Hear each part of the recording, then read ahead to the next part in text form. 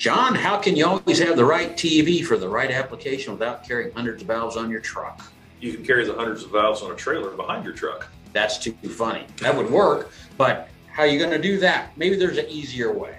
You can use Sporland's interchangeable cartridge style Type Q and Type BQ TEVs. Type Q is a conventional design and Type BQ is a balanced port TEV. Well, come on, I need easy. How easy is it? Easy as 1, 2, 3. And it serves thousands of unique applications. So what's the process? How do I put this together? First, you select the thermostatic element assembly. Then you select the body that you need. Then you select the right size cartridge for the application to get the proper capacity TEV for your application. And then I guess it should also be said you want to actually assemble those into a single valve. That'd probably be a good idea. Indeed. These easy to select and assemble valves mean you're always carrying the right valve for the right job then. If folks want to learn more, what do they do? You can go to sporland.com and find more information on the Type Q and BQ thermostatic expansion valves. I guess that's Jim and John for Sporland signing off. Hello guys, this episode is brought to you by Fieldpiece. The tough wireless vacuum gauge MG44 from Fieldpiece is engineered to give you the reliable reading you need and the ease that you want. Confidently measure vacuums with a reliable leak-proof seal. The MG44 can be used with the JobLink system app from up to 1,000 feet away. This easy-to-read backlit LCD offers a graphical representation of the vacuum progress, even in low light or at odd angles. Visit www.fieldpiece.com for information or follow us on social media at Fieldpiece Products. Thanks again and enjoy the episode. We've all been there, in the middle of a job, everything going smoothly, until boom, you're missing a part. United Refrigeration is your one-stop shop for all your refrigeration needs. Use your computer or smartphone to go to www.uri.com at any time of day or night to check stock on your favorite brands, such as Copeland, Sporland, Carlisle compressors, Danfoss, Emerson CPC boards and sensors, Carrel, Hussmann parts, and K2Therm. United Refrigeration Inc. is home to these brands and many more. Looking for information on refrigerant conversions or refrigerant banking? Quick access links on the homepage can get you to the information you need. All approved accounts are able to see live-to-the-minute inventory and pricing. Product not in stock at your local branch? No problem. Use the Nearby Stock feature to find a local branch that does have what you need. Are you looking for a branch address, phone number, or after-hours number? That's all available as well. Just click on the branch locator and search for your local branch. Have a model number and looking for a replacement part? www.uri.com/ARP has a vast list of quick pick replacement parts. Just search for the model number of the equipment you're working on and click the Replacement Parts tab. If you don't have an account, click the Register button and we'll have you online in no time.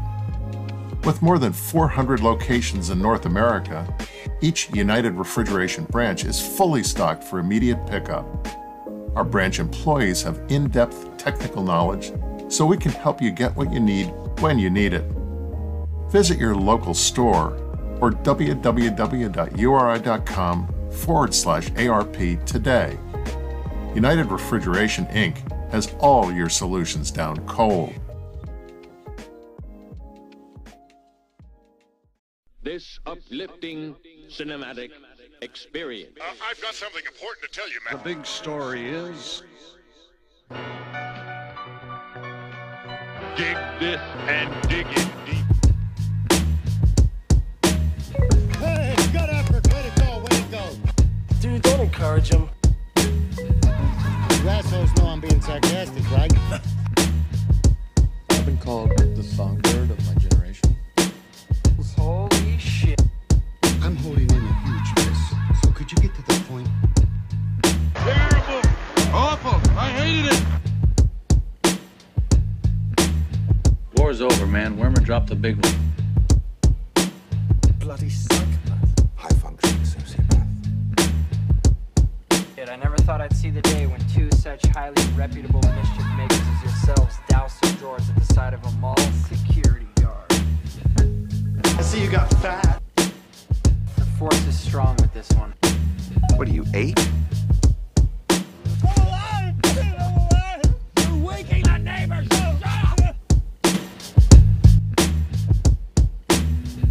You still look like a 15-year-old girl, but not hot.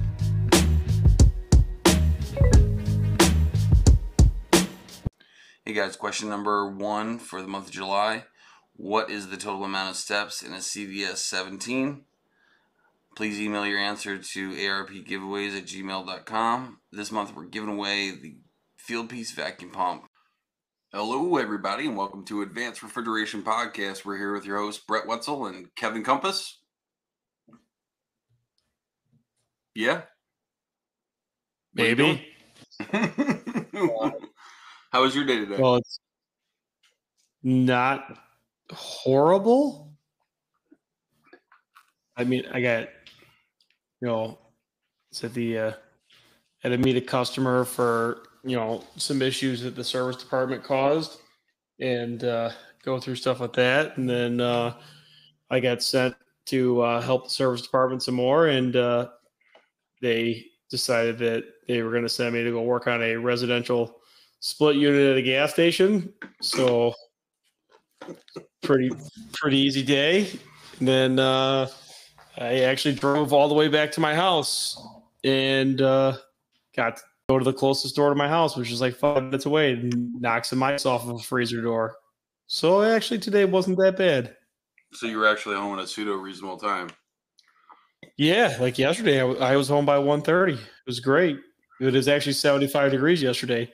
It's a full 40 degrees colder than it has been all, the last 2 weeks. And everyone else is busting their ass and working a bunch of hours and you're home by 1 o'clock. How is that fair?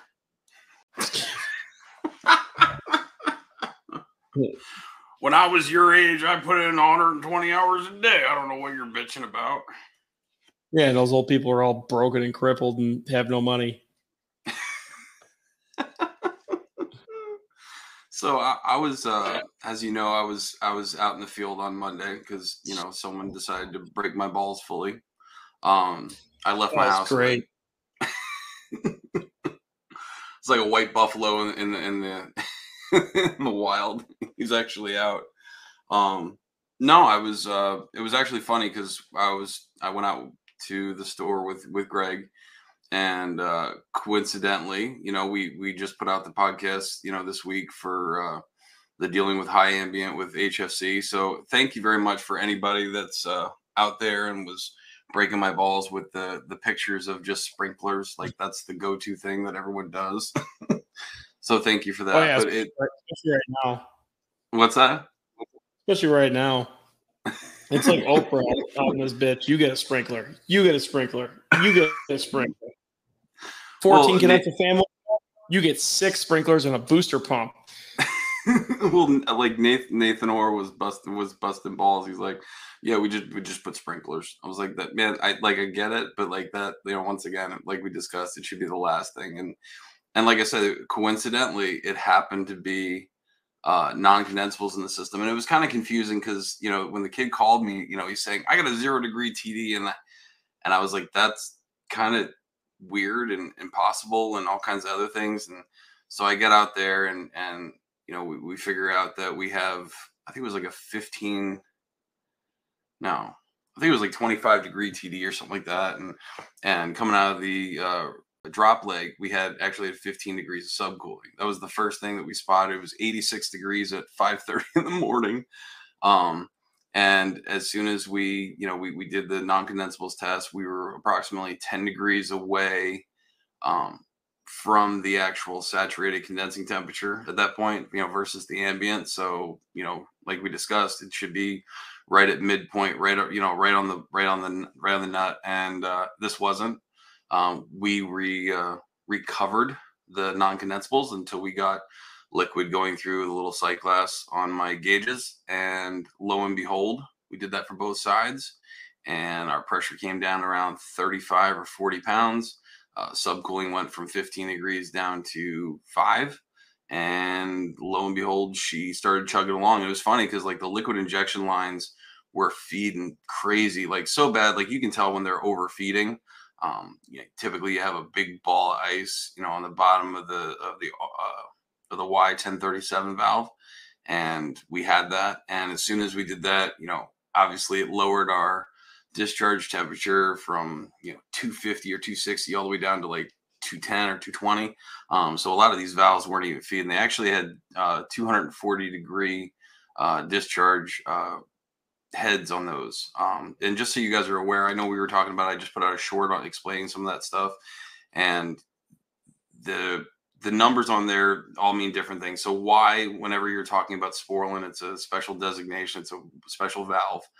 1037 is just their number for it, and then it typically has, the next number will be the tonnage, and the next number will be the tonnage, and then the actual temperature of what it's trying to control as far as the discharge. And they come in 190, 230, and I believe 240, and those are the only ones that I'm actually aware of. But that top portion, it's like replacing a power head. A lot of times they'll snap off just because of vibration or whatever have you, and so you can just pump down that system and just replace the head of it, and it'll work just fine. It's just like replacing a power head on an expansion valve. But yeah, so I was actually out in the field, which was awesome because I'm tired of conference calls and Excel spreadsheets, and I've been doing a lot of video editing for work as well. So that's been kind of crazy. But today what's that? You really stretched that call out, Jesus. No, I didn't.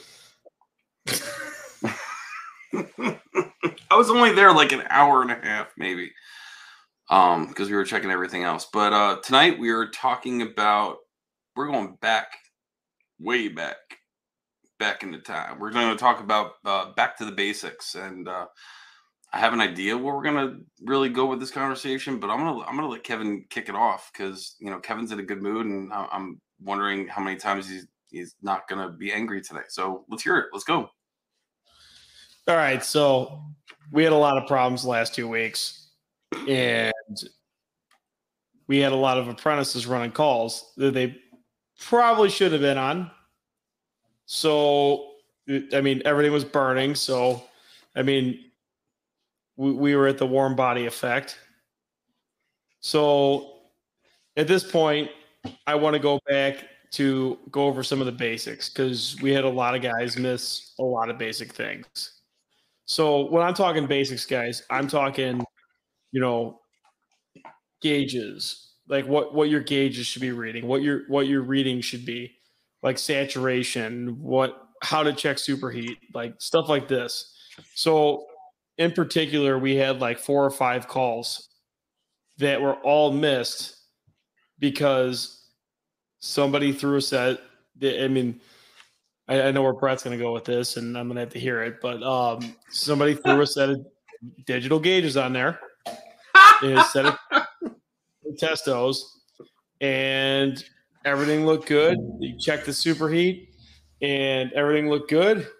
But in this case, one of the stores was a CO2 pumped liquid skid. So I mean, obviously you could have superheat on there, but it's not something you would be checking ever. Another one was a bad EPR, because the saturation on the gauges, he didn't know what it meant. He didn't know what to look for. All he knew is that the superheat said 6. So that was a good number. So, yeah, it was actually 54 degrees, and it was trying to maintain a 34-degree box. But it had 6 degrees of superheat. So my question right off the bat, were the gauges not calibrated? Was he on the wrong refrigerant, or did he have any of the lines messed up, like probes or whatever? You didn't even look at the saturation temperature. What?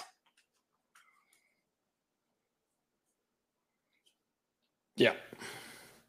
So I'm confused. What did he do?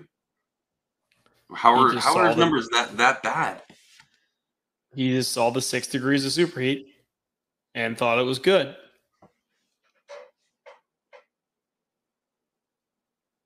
That's why I think guys should start off with analog gauges and a I temperature don't. sensor and do the freaking math.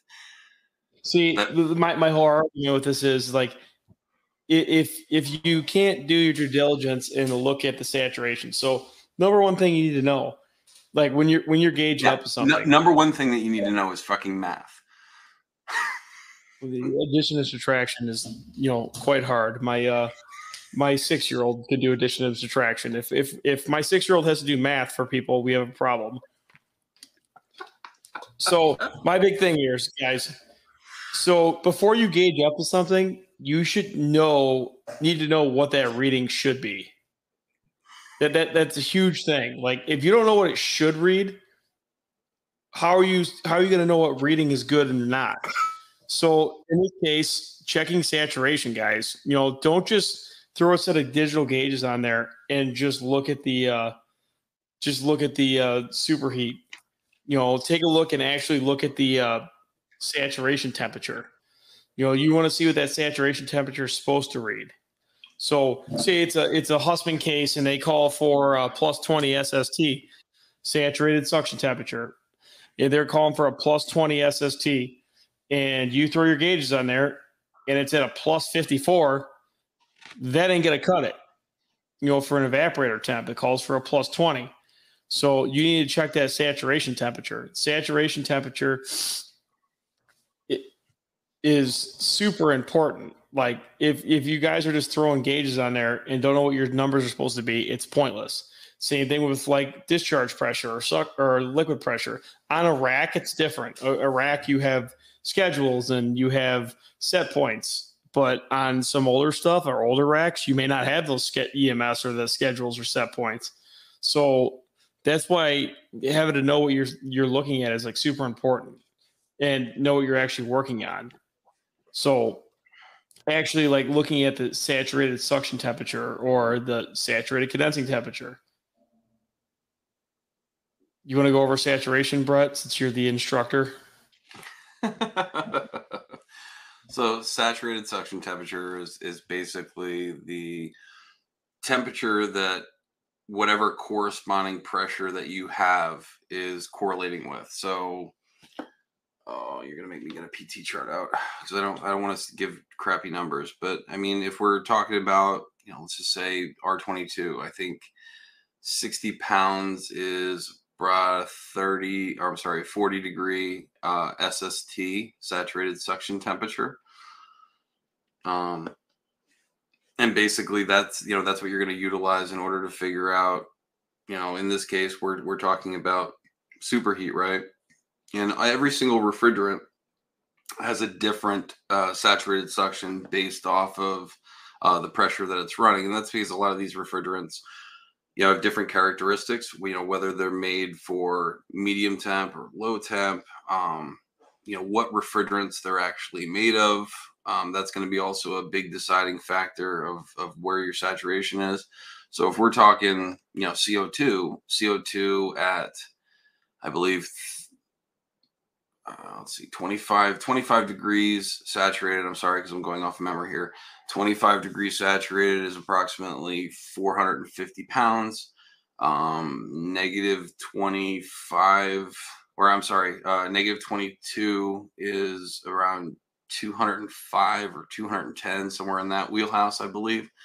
And 87 degrees physical temperature would give you a pressure of 1047. So, I mean, and all these things aren't, they don't necessarily have to be linear, but basically that's what saturation is. It's the pressure that you're taking, what refrigerant you're at, and that temperature, that pressure converted to temperature, giving you the actual, saturated suction temperature.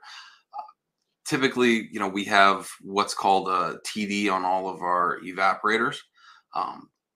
You could basically say the normal. Sorry.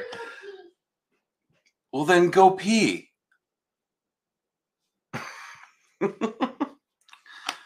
my God. Oh yeah, TD. Back to TD. So basically you can call most evaporators have an 8 to 10 degree TD. So what that means is if you're trying to achieve 30 degree of box or space temp, you want to basically have a saturated suction of 8 to 10 degrees lower than that. So we'll just, for even numbers, we'll just say 10. So that means we have to maintain a 20 degree SST in order to maintain the 30 degree discharge air temp that we're looking for. The older the case, typically the higher the TD. The old meat cases where, the fins are really far apart. I mean, because that's basically what's being used to basically transfer that heat, right? So the copper has the refrigerant in it. It transfers the heat, it transfers the heat from the case to those fins, and pulls out the moisture and pulls out the heat from that case. And so we have, on the older meat cases where the fins were, let's just say an inch apart or 3/4 of an inch apart, those cases had a 15 degree TD. So we have, typically to maintain 30 degrees, we'd have to maintain a saturated suction of, 15 in order to achieve that. So, as we're trying to save more energy, we're trying to decrease that TD. So maybe in the late 80s, early 90s, they started making the fins a little bit closer together, which is going to give you more surface area, and is be able to transfer more heat from the case to the refrigerant. So they put more fins in there. Let's just say it was originally 1 inch. Now they put, I don't know, maybe a fin every half inch or 1/4 of an inch.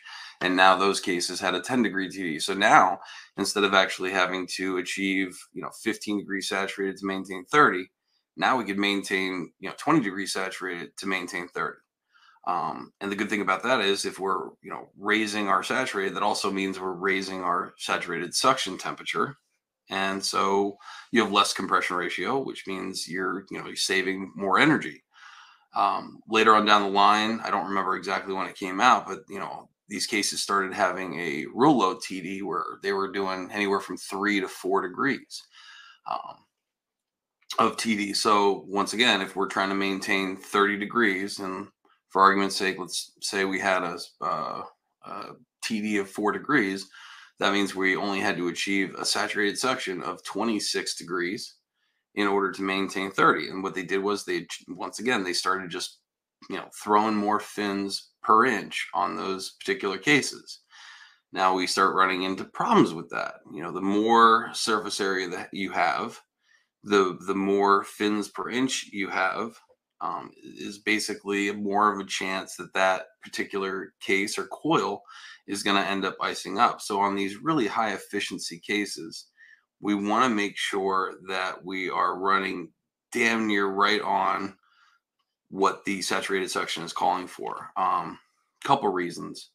One, if we run a saturated suction of all the way down to let's just say 15 degrees when it's supposed to be 26 degrees, not only is the coil going to be stupid cold and adhere more moisture and frost a lot more than what you would if you had a 26 degree coil, but it also then ends up affecting how the coil is actually sized, or I'm sorry, how the expansion valve is sized, because you're changing the characteristics on how that unit was actually originally designed.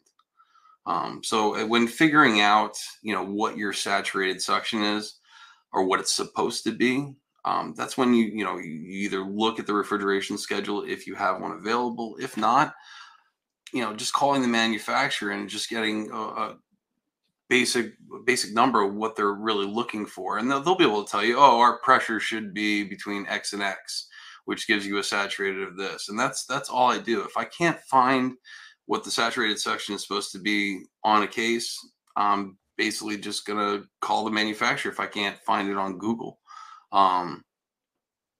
Otherwise, you have no freaking idea. And the same Unless thing you're asking for Husky airflow specs, those are just magic and don't exist. Yeah, I don't know why they do that. So one of the three biggest factors in making sure a case is actually pulling down a temperature, and I mean this has worked for me for a very long time. I use the what's called the triangle method. This is something that I came up with because it seemed to work really well. Um, think of a case of being a triangle, and that triangle is extremely strong if all three sides of the triangle are maintaining the numbers that it should. Um, I say that we have three sides of the triangle. So one side is saturated suction temperature, making sure that temperature that they're basically finding out via the pressure converted is right on with what it's actually calling for. So for argument's sake, we're supposed to be at 20 degrees saturated. All right. Well, if we're at 20 degrees saturated, we move on to the next side of the triangle. The next thing that the next side of the triangle is the airflow. Unless you're talking about husband cases, a lot of them are usually either printed on the the tag of the case, or it's in the IOM. There's always a little asterisk typically next to what the feet per minute. That's what we're measuring. We're not doing CFM. We're doing FPM, which is feet per minute. Typically, you'll have, excuse me, you'll have a certain amount of airflow, and there's, like I said, there's usually an asterisk next to it that says these numbers are only valid directly after defrost.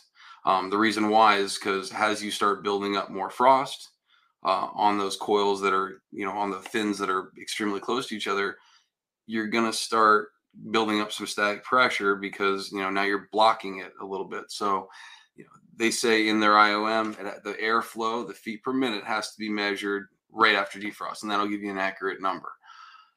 You could be looking at anywhere from 150 feet per minute to upwards of 350 feet per minute. So once again, we move on. If the feet per minute, we get to the case, the feet per minute are spot on with the coil clear, then we move on to the last option. So the last side of the triangle, which I cover as the bottom, is being superheat. So we have our good SST, we have our good airflow, and depending on what type of case that you're working on, my numbers are 3 to 5 for low temp as far as superheat, 6 to 8 degrees of superheat for medium temp, and sometimes those numbers can be skewed based off of the manufacturer. I know Zero Zone is a big proponent on, even for their low temp cases, they tell you a superheat of 6 to 8 degrees. So, all those numbers I gave you as far as superheats, what I run, that works 98% of the time. And then you have these rogue manufacturers who are like, no, it's a little bit different. So example, the low profile meat cases, meat boxes, meat coils that have the fans directly in the center and you have the coils on the side. If you call Heatcraft, they're actually going to tell you, even running medium temp, they want the superheat to 3 to 5 degrees. They want to keep that coil extremely flooded, just so you get enough surface area, because the way the distributor is lined up, if you don't have enough superheat, you're going to end up starving the one side of the coil. So that's Brett's triangle, right? So in the way it works, right, if we have the right SST, we have the right airflow, but our case isn't still pulling down temperature, then the only deciding factor that could be contributing to that is the superheat. Like I said, if all three of the numbers don't meet up to where they should be, triangle collapses, case doesn't actually pull down the temperature. So that's a good way to systematically go through the case by, just sequence of operation and hey, this is working. The only number that's askew is this. Let's see what happens when we bring this back up or back down to temperature. And you could have, let's just say you have bad airflow. It could be because the coil's iced up. Could be because we have a bent fan blade. It could be that we have a bad fan blade or a bad fan motor, for all that said. Same thing with the saturated suction temperature, making sure that that's right. If it's on a rack, are the compressors cycling and off and on the way they should be to control that pressure? Is the dead band really high? Basically the dead band is the number that, gives you the cut in, cut out for the next stage. So for instance, if you're trying to maintain 40 pounds and on CPC, Their dead band, if you say it's 5, then it's basically 2.5 degrees high, 2.5 degrees low when we, start and stop another stage. And so if you're on a single system and you're not maintaining that proper saturated suction, I mean, you could have something wrong with the compressor. You could have something bleeding by. You're just trying to maintain, that correct saturated suction. The unit could be oversized. Maybe not if they've put 400,000 of these units out there and you're the only one that's having a problem. But I'm just saying that that's usually the way it works. And then the same thing with the superheat. I've heard that before. Like every other day. Oh, nobody else has reported this problem. Yeah, huh? Sure.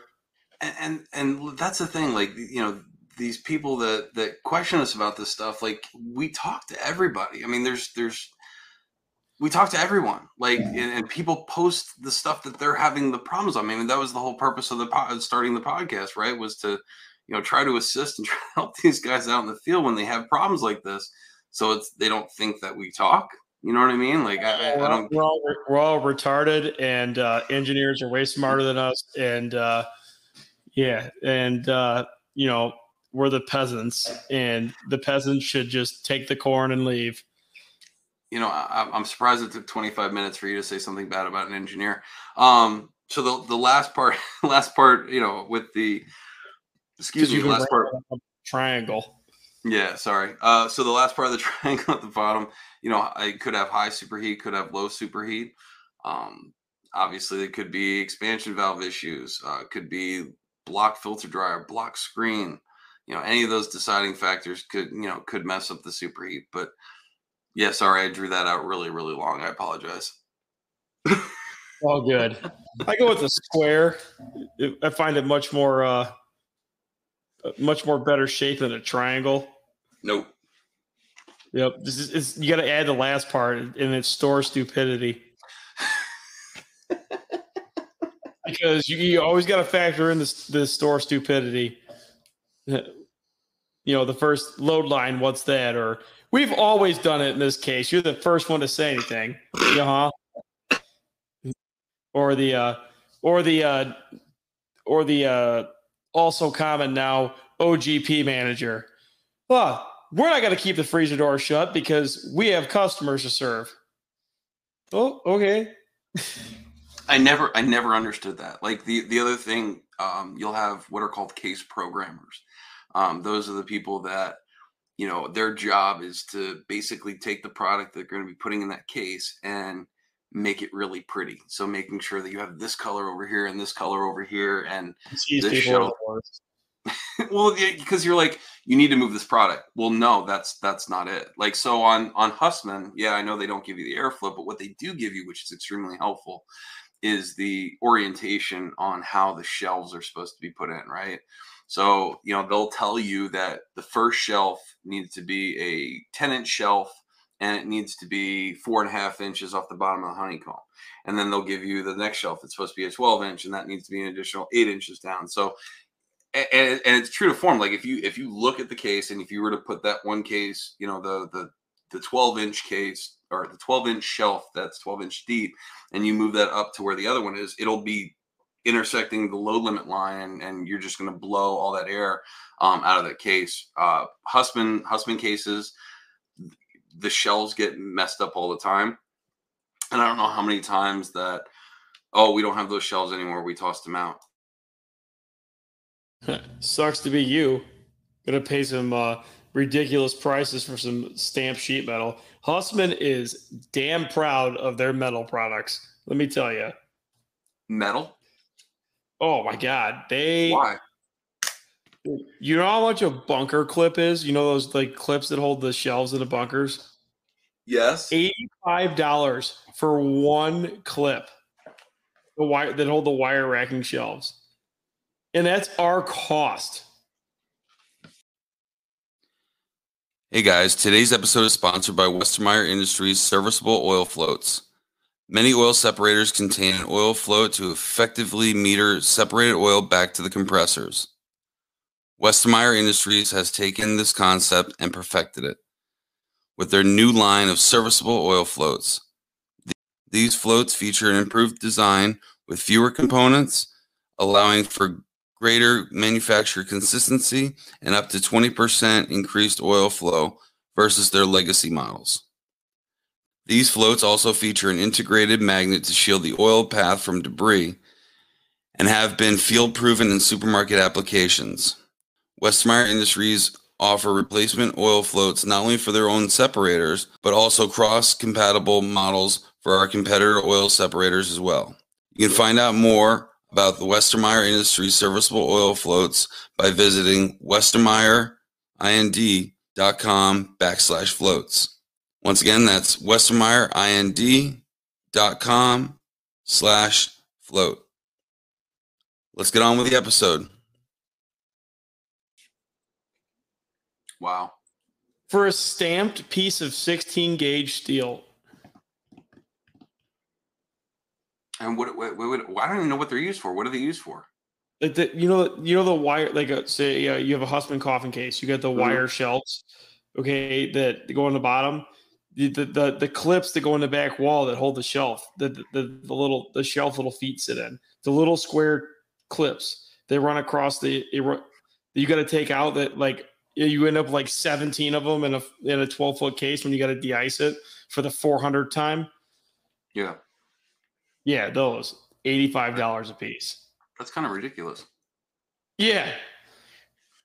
We have a Walmart store where they probably go through about 100 a year. Mm-hmm. Because they just lose. I don't know what the fuck they do with them. They lose them, they throw them away. You'll show up there and there's milk crates in the cases just pushing down on top of the plastic pans. Yeah, that's another thing I'll never understand about Hussmann cases is those plastic pieces, junky pans that end up getting just demolished because someone will put it in, or we've cracked a fan blade or something. Like, something always happens to those. What did you end up just telling me about one of those? There's certain ones where we were having problems with the fan blades were too close to the black plastic pans, and it was causing the fans to cavitate. Yes. Where didn't you say it was like a real high static pressure or whatever? Yeah. So we ended up taking rulers and bending them in half and making them into L's and raising them up a little bit. Wait. Bending what? Bending rulers. I got some metal rulers off a shelf, and I bent them into little standoffs, and we stuck them in the case, and then it worked. And then Hussmann came out there and said all this other stuff was wrong. The branch did, and then the guy took them off, and then the case went down. He looked like a jackass, and then I put the rulers back, and everything was back down to temp. I'm trying to figure out where you're like. I'm envisioning a ruler. I bent it into a U, so it made standoffs. Okay. So I made standoffs to hold the plastic pans up like another inch and a half.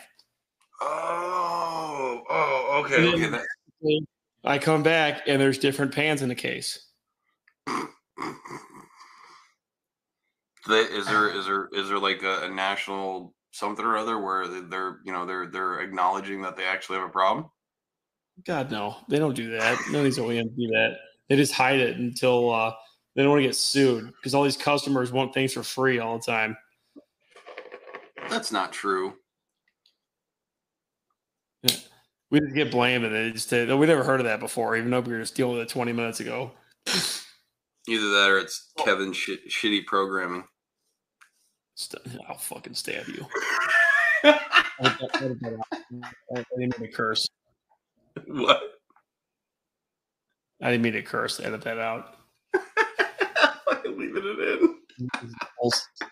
Wholesome podcast. All right, guys. So back to the basics. Now that Brett went on this triangle, diatribe that ended up in the middle of nowhere.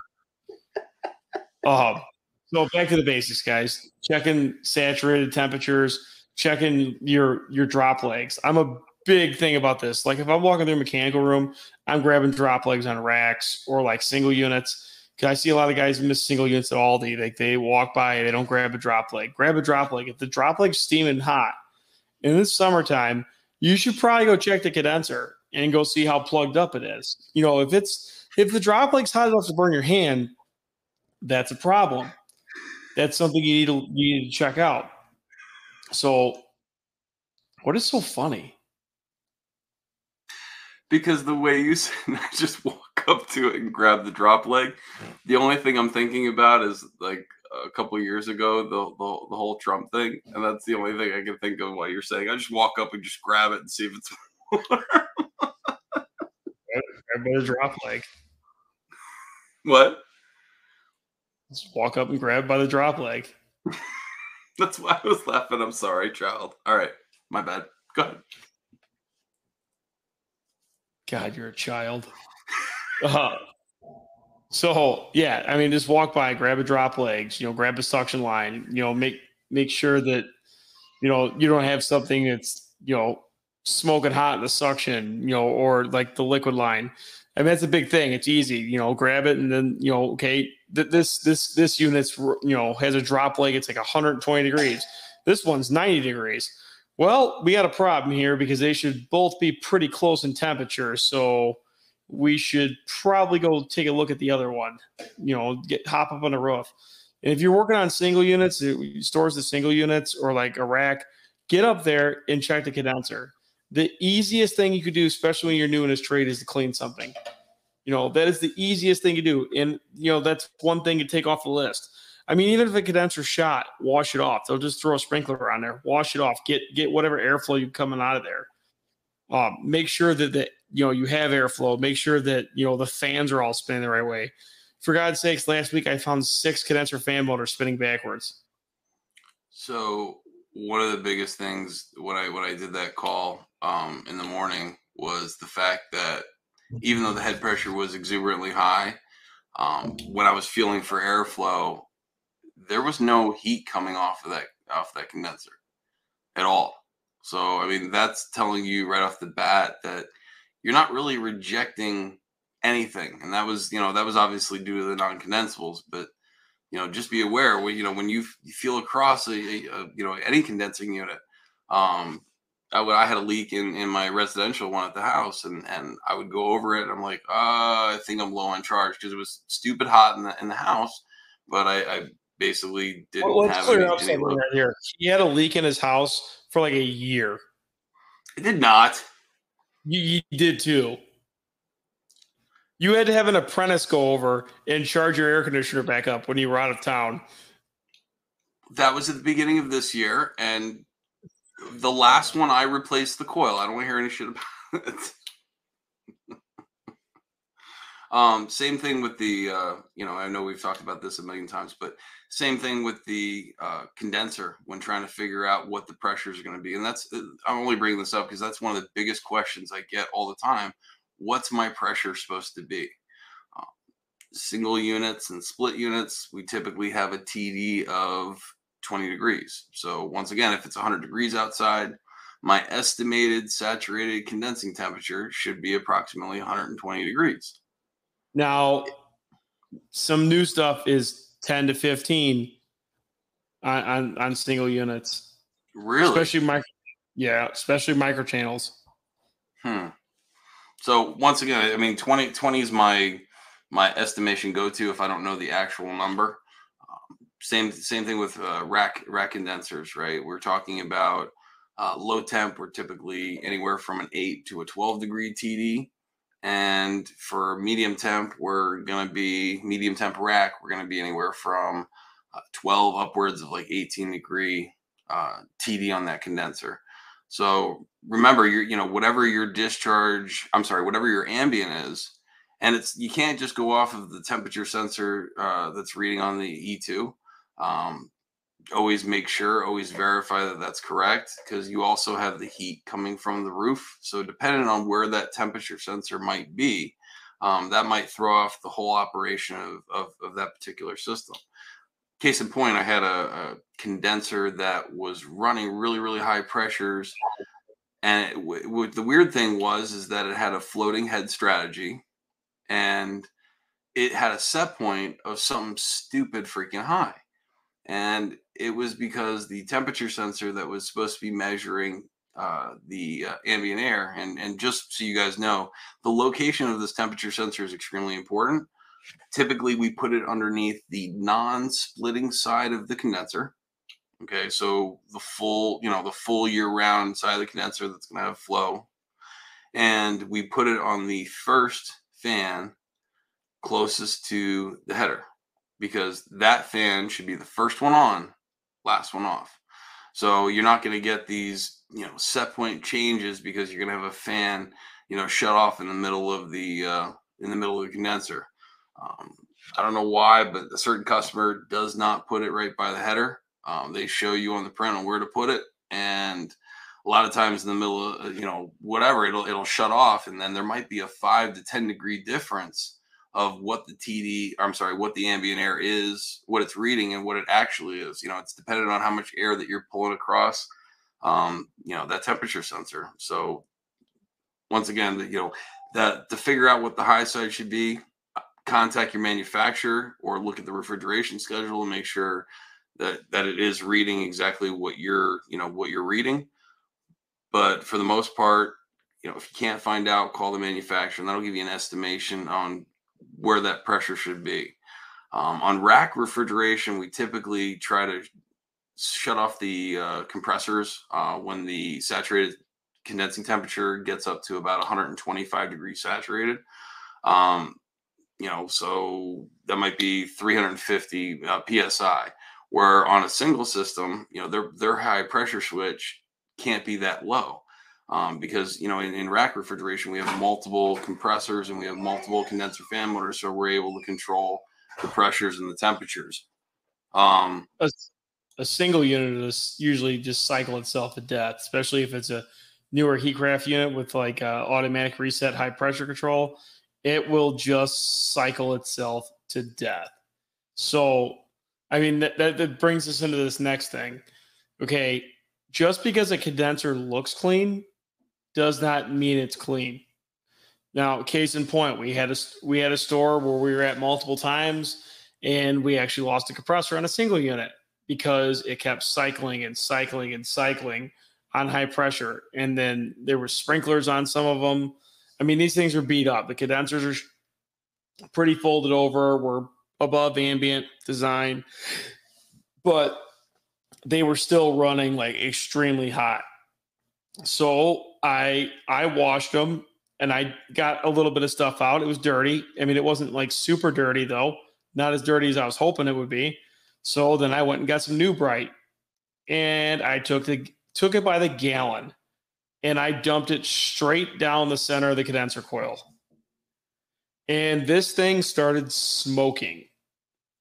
And I started, I let it sit for a few minutes. I started washing it out, and you would not believe the mud coming out of this condenser coil after it boiled out for like 10 minutes, 15 minutes with a New Bright on there.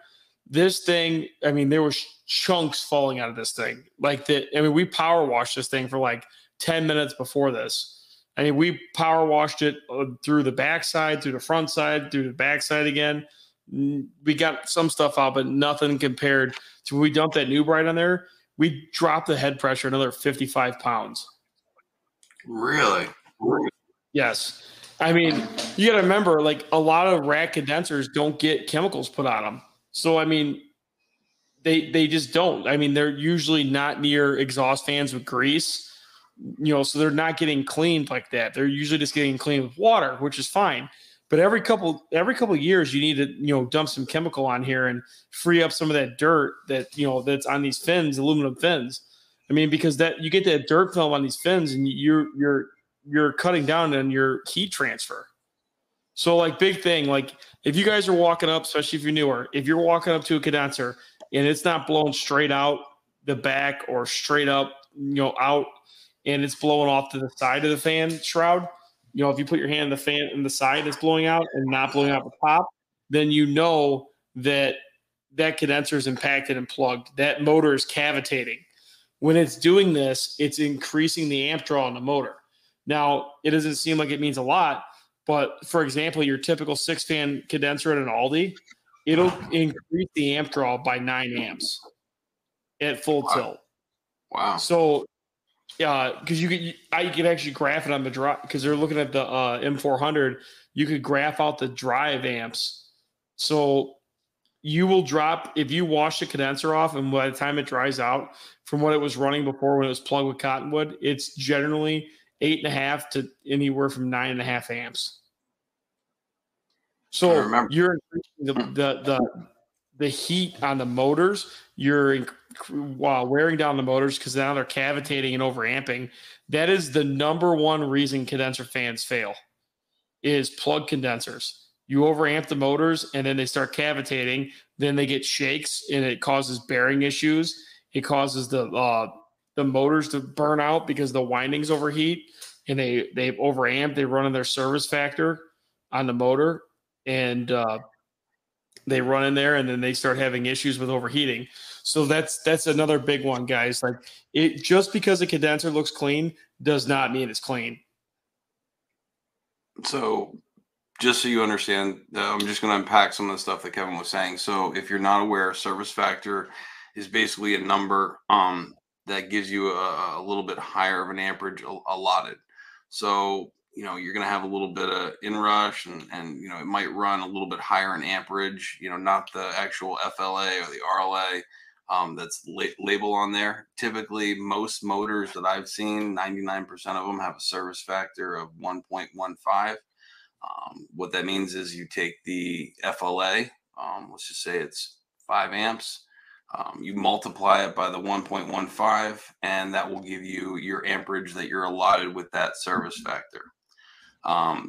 About the airflow, remember, if you have a condenser fan motor that's not running, that will also affect the airflow in total, because instead of pulling, just like anything, it's going to go, any of the air is going to follow the path of least resistance, right?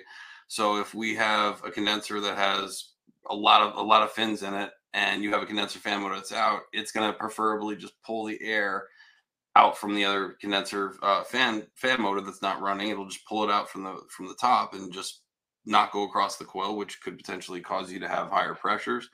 But as well as when a condenser fan is blocked, as far as the coil, that air is just sucking in from the top and blowing back out the top, and so no air really is getting pulled across that condenser coil. Yeah, that's a big thing. I'll walk on a roof. Say I'm on a roof, I'll walk by, just throw my hand over the condenser, and see if the air is coming straight out or if it's coming to the side. On a single unit, yeah, make sure it's clean. Get the fin comb out if you can. Obviously, you're probably not going to fin comb out a rack condenser.